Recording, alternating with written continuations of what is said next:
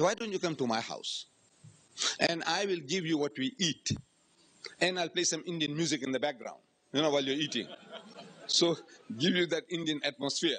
Then I'll take you to the mosque. And you'll watch the Muslim at prayer. And perhaps that will give you an idea of the Indians in Durban, your visitors. Says, Deedat is a very good idea, but I'll have to confirm it with my wife. The Westerner, he can't do anything without consulting his wife. He says, quite all right. Quite all right. Next morning, he calls me again. He says, Deedat, my wife is agreeable. So we made an appointment. It says 8 o'clock or a certain time like that. I said, you come along to this place in Queen Street, Durban, in the center of the town, and I'll be waiting for you. So he came, Mr. and Mrs. Beer, Mr. and Mrs. Daniels of a manufacturing firm in Durban, and this couple from the Argentina, 3 pairs, husband and wife, husband and wife, husband and wife. So I welcomed them, took them home, and we sat down to eat, and little chat. I said, this, sir, is the unleavened bread of the Jews. Our roti, unleavened bread. Unleavened means without yeast. Unleavened bread of the Jews. And they enjoyed the food. As soon as we finished eating, I was about 200 meters away from the Jumma Masjid, the largest mosque in the southern hemisphere, my residence. So we could hear the azan, the isha. So we are listening to the azan, the mosque. I said, you hear somebody calling, sir? I said, yes. You know what he's saying? He says, no.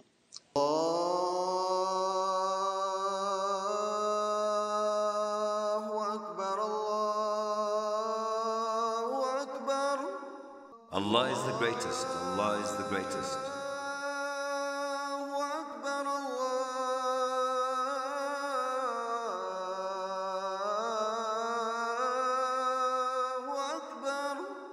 أشهد أن لا إله إلا الله.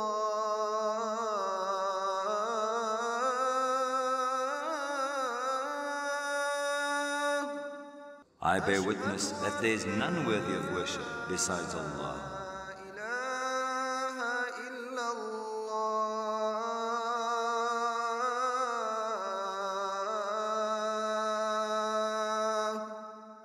أشهد أن محمد رسول الله. I bear witness that Muhammad, peace be upon him, is the messenger of Allah.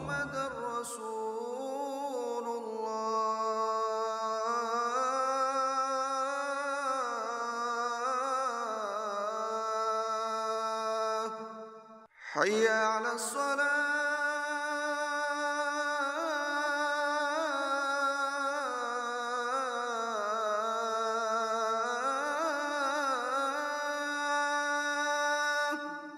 Come to Salah.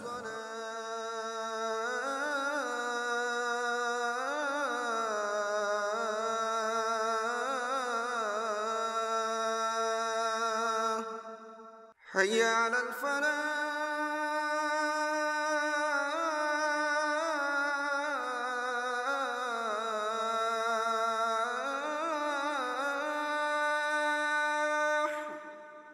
Come to success.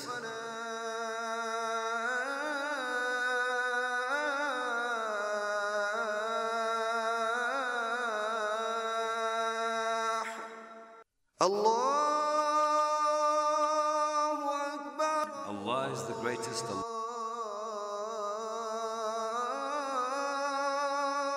Akbar. La ilaha. There is none worthy of worship besides Allah. I said, if you accept these two fundamentals, that there is but one God, and Muhammad is his messenger, what is the message? So, Hayya ala salat, he says, come to prayer. Hayya ala salat, he says, come to prayer. Hayya ala al-falah, he says, come to success, because this is real success.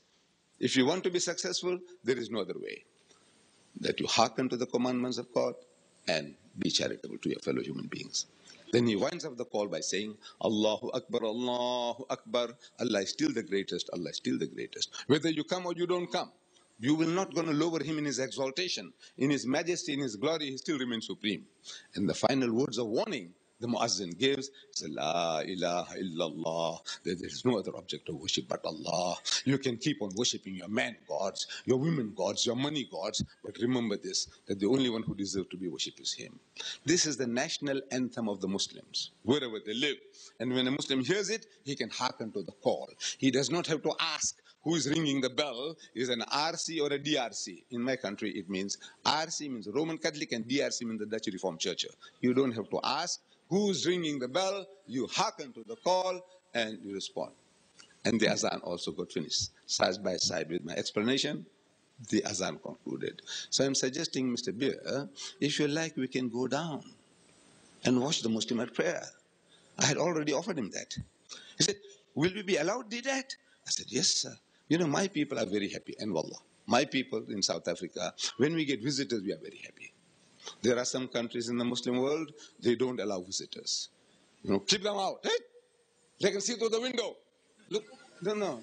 There are Muslims, you know, who are doing that kind of thing, treatment. When our Nabi Kareem Sallallahu Alaihi Wasallam, that Christian deputation from Najran, he accommodated them in the Masjid al-Nabawi, in the Masjid of the Prophet. 3 days and 3 nights. They slept there, they ate there, and they had a dialogue for 3 days and 3 nights. And when Sunday happened to come by during this period, he offered the Masjid al-Nabawi for the Christians to offer the prayers. This is how tolerant he was, but we won't allow the non-Muslim to come near the house of Allah. There are people. The best place for talking about Islam is the masjid. Open your masjids, man. Let them come and have them seated at the back, let them watch, and when they watch the Muslim at prayer, and they go into the sujood, you don't know what happens to them. The impact that sujood has upon the people. They see nothing there, no idols, no images, no pictures, nothing, and the man falling down to the ground. I'll tell you something more. I'll tell you about this. So I said, no, you'll be allowed. So I take them all, 6 of them, to the masjid. Please take off your shoes here. It's a type of inconvenience. But they say, well, they see something nice and funny. This is the general impression. In the masjid, they don't know what the masjid is, what the mosque is. They don't know the difference between a mosque and a temple. Generally, they don't know. We assume that they know everything. They know nothing. Please take off your shoes. They started taking off the shoes. So I said, you know why you take off your shoes, sir? He says, no. I said, you remember when Moses was on Mount Sinai, God spoke to him and he said, draw not nigh hither, put off thy shoes from off thy feet, for the place whereon thou standest is holy ground. I say, in respect of that commandment, we Muslims, we take off our shoes. Before we go in for prayer, we make ablution, wudu. All the exposed parts of the body are being washed. The hands, the feet, the nostrils, the nape of the neck, gargling them out, brushing the teeth. I said, this the Muslim does 5 times a day, every day of the year. The one who's particular with his prayers. And purely from the hygienic point of view, no one is going to find fault with the person who washes himself 5 times a day. It's a good hygienic practice. And everybody agrees it's a good hygienic practice. Secondly, it serves certain psychological purposes. We are washing not because we are dirty. We just had a shower this morning. No, we are washing because we're going to meet our Lord. We're going to stand before Him. So mentally, it's preparing us for prayer. And thirdly, this is also another commandment given by God Almighty to the Holy Prophet Moses in the book of Exodus. That is the 2nd book of the Bible. It says, and Moses and Aaron and their sons washed their hands and their feet thereat. When they went into the tent of the congregation, they washed as the Lord commanded Moses. So we Muslims are still fulfilling another biblical commandment. Though we haven't got the label of a Jew, nor yet that of a Christian, yet in all humility we claim that we are more Jewish than the Jews and more Christians than the Christians. In the house of prayer. Sit down, sir, right at the back. Had them seated.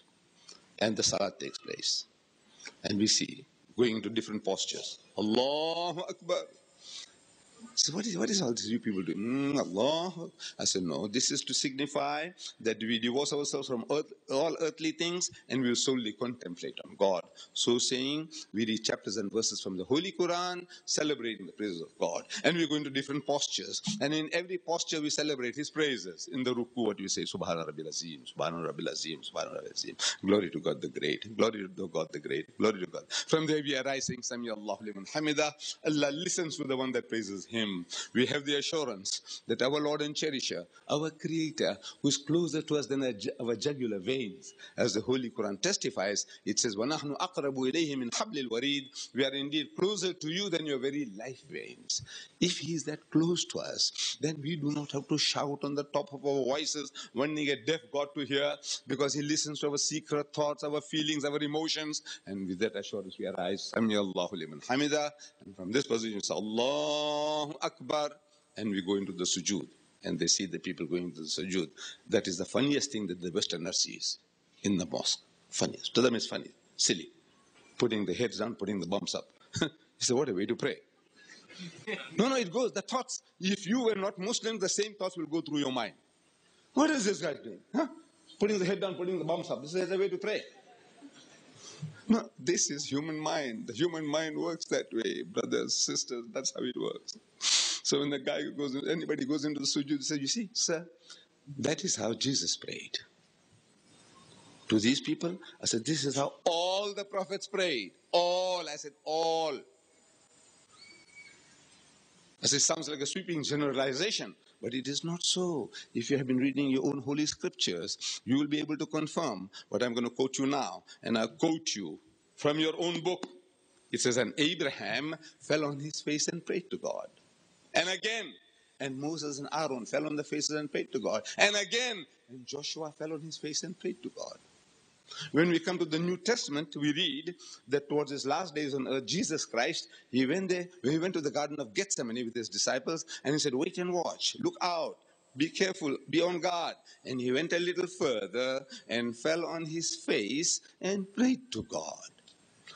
We are asking, how does a man fall on his face and pray? Can a circus acrobat do any better than that? No, when you say, how does a man, and Abraham, and Moses, and Aaron, and Joshua, and Jesus, and Muhammad, they all fell on their faces and prayed. How does a man fall on his face and pray? Except the way we Muslims do. Man, you can teach the guy without creating offense. We have a saying, okay, you can kill the snake without breaking the stick. You can teach without creating offense. Fascinated. The salat they witness and they come back home. We sit down for tea and some samosas. Now, I start with them. Again, with my boss. I said, excuse me, sir, have you seen the Quran? He says, no, Deedat. So, would you like to have a look at it, sir? He said, have you got an English translation? I said, yes, sir. He says, no, I don't mind. So, I had this same Quran, but in 3 volumes. Originally published in India, Pakistan, cheap paper, so it had become very bulky, so I had to make it in 3 volumes. 10 siparas. We call it siparas, juz. So I took this Quran out. Between one couple, I gave 1 volume. Between the second couple, I gave another volume. And to my boss, I gave him the last volume. It has an index. So I deliberately gave him the last volume. So they all started opening, seeing inside. What does it look like? So I'm suggesting to my boss, I said, excuse me, sir, you see at the back of that volume you have, there's an index. Look up the subject Moses. So he opened the index. Moses, there are dozens of references about Moses. Everything that you want to know, man, in the index. Jesus, everything about Jesus. What do you want to know? In this Quran, everything on your fingertips. So he found Moses. I said, sir, if you want to check up actually what it says, these are the headings. Have a look, see what it says. So he opened somewhere, he opened somewhere else. Then he looks at me.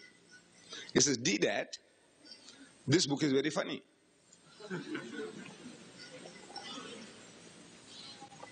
So what's funny about it, sir? What's funny about it, sir? He said, no, you see, this book seems to be speaking in our favor. But you people are all against us, you Muslims. We must look for opportunities. We must create opportunities. Somehow deliver the message, man. Deliver the message. No matter who the person is. I have delivered lectures in synagogues. I have delivered lectures in churches. I have delivered lectures in Hindu temples. Look, our Nabi Karim Sallallahu Alaihi Wasallam around the Kaaba, all those idols were there and he used to preach. Why shouldn't we? Opportunity. The guy calls you to a church, go and talk, man. Temple, synagogue, go and talk, deliver the message the best you can. In the concept of the divinity, concept of God. The Jew says God Almighty is absolutely unique. He has no partners, he has no sons. God is not seen at any time. No man can see God and live. And we give our hand of acceptance to the Jew that we believe as you believe. The Jew says no eating of the flesh of swine. We say we won't eat it. He says no eating of blood. We say we won't touch it. He says circumcision. We say we are circumcised. What more do you want? No. What more do you want, man? I would say that Islam is Judaism made universal. It's the same religion on a universal level. We accept all the Jewish prophets as our prophets and all the heroes as our heroes. I'm not talking about the modern ones. With them we are at war. We accept all the Jewish prophets as our prophets. The only problem is they won't accept one of ours. That is the irony. We accept all the prophets, and Allah tells us in the Quran that He's given us a deen confirming what is already with you. Nothing new, man. Nothing new. It's the same religion, universal level. You have to use psychology. You have to learn now techniques, how to get under his skin, how to talk to him. You have to learn, my dear brothers and sisters. You have to learn how to talk. A frontal fight, no hope. No hope. You can't outgun the fellow and you can't out-grenade the fellow. You can't do anything. But intellectually, you can do the job. Allah tells us in the Holy Quran that He's given you a deen. So, huwa allazi arsala rasulahu bil huda. He has sent His messenger with guidance, wa dinil haq, and with the religion of truth, liyuzahirahu ala ad-din kulli, that it may prevail, overcome, and supersede every other deen. وَلَوْ كَرِهَ الْمُشْرِكُونَ. Now, mind how the mushrik might not like it. And he repeats the same formula again. And he ends by saying, وَكَفَى بِاللَّهِ شَهِيدًا. And enough is Allah as a witness to this fact that He's going to make His deen to prevail, with you or without you. You don't do the job, He says, يَسْتَبْدِلْ قَوْمًا غَيْرَكُمْ. He'll substitute in your place another people. ثُمَّ لَا يَكُنْ وَمْسَالَكُمْ. Then they won't be like you. You can do the job. But now you have to learn to talk. Learn with your tongue and with the intellect. You can knock him over, you can bowl him over, and he's a ready market. The American is the fittest guy to receive the message. I'm telling you. Talk to him, man. Humble yourself. Talk to him. He will be amused. He's disarmed. In the way, you little pygmies, all of you, forgive me. You Bangladeshi and you Hindi and you Malaysians and you Indonesians and all, in front of the Texan, the mighty Texan, he feels that he's a giant, and you're little pygmies, Come on, what are you talking about? He's disarmed, He's a sitting duck before you, wallah, because that complex, Jalut. He got knocked out how? Same, that complex, his size is big, it's great. I can squeeze you to death. Yes. But he falls target or a small stone. Crack his skull. Same. This Jalut. Same. Learn how to talk. The Arab world needs you. Look, I don't know. There might be some brothers here, extremists, and should be that. This guy is a traitor. I'm trying to tell you to sell out. No. No, my brothers and sisters. This is my stand from the very beginning. To me, it's an opportunity for talking. I want to talk. I want to go to Israel. I want to talk to the Jews. I said, your prophet Moses, the greatest man, in his last and final revelation, in the book of Deuteronomy, chapter 18, verse 18, he says, Navi akim lahim mikariv akhayhim. That's his Hebrew. Navi akim lahim mikariv akhayhim kamukhawinatati before the birasat. Who is this prophet? In Arabic, it says, أُقِيمُ لَهُمْ نَبِيًّا مِنْ وَسَطِ إِخْوَتِهِمْ مِثْلَكَ وَأَجَلُ كَلَامِي فِي فَمِهِ فَيَكَلَّمُهُمْ بِكُلِّ مَا أُوصِيهِ بِهِ. In the Song of Solomon, chapter 5, verse 16, it says, Hikko mamittakim vi kullu Muhammadim zehdudi vi zehra'i baynat Yerushalam. Who is this Muhammadim? In your book, in the original Hebrew, Muhammadim. Song of Solomon, chapter 5, verse 16. Talk to him. And to me, I want an opportunity to go and talk to him. And I want you all to talk to him. Talk to him, man. Give him that opportunity to reject, and then let Allah do the job. You do your job, you deliver your message, and then If the guy is still resistant, then leave it to Allah. But talk, man, talk.